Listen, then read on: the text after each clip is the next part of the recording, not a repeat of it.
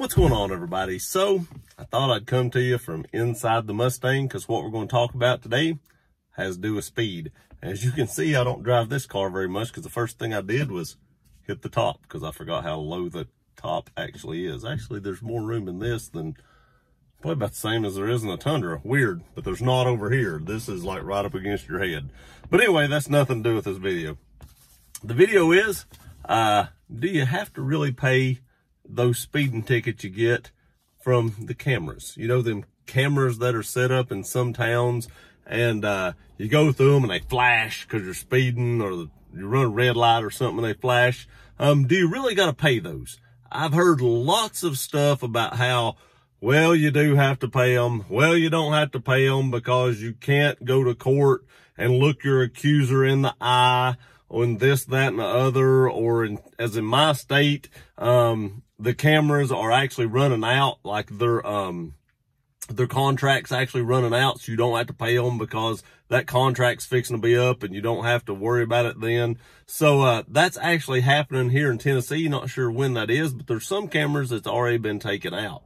So at least around my town, I'm assuming all of Tennessee, but I don't know, they've made that illegal. But I'm sure there's other places that still have these speed cameras or ticket cameras or whatever you want to call them.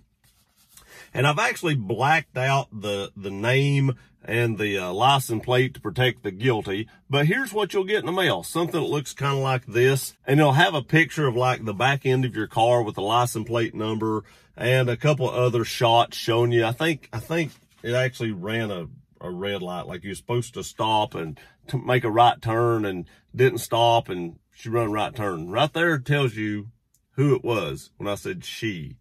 This is my wife's car, and she run this stop sign, red light, whatever it was. She wasn't speeding. She come up to an intersection. She was turning right, didn't come to a complete stop, turn right, bam, it got her. And this was on December 10th, 2019. So she hung this on her refrigerator because she heard, hey, I don't have to pay these. So do I have to pay them? She just hung it up there and forgot about it.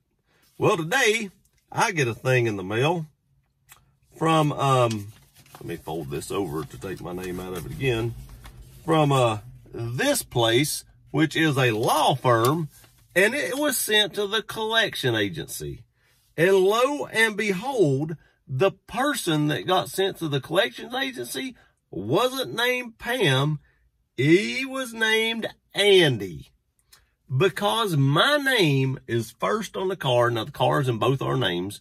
But because the title and the car loan is in my name first, my credit got hit because it got turned over to the collection agency.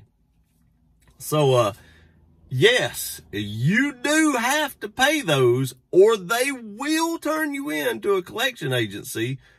It is a legit law firm. I looked it up. I wound up paying it. They even slapped on a $33 late fee, I believe it was, on top of the $50 ticket that she got. So it almost cost us twice as much to pay it and knock my credit score down a little bit, which is what's even more frustrating than the $88 I had to pay.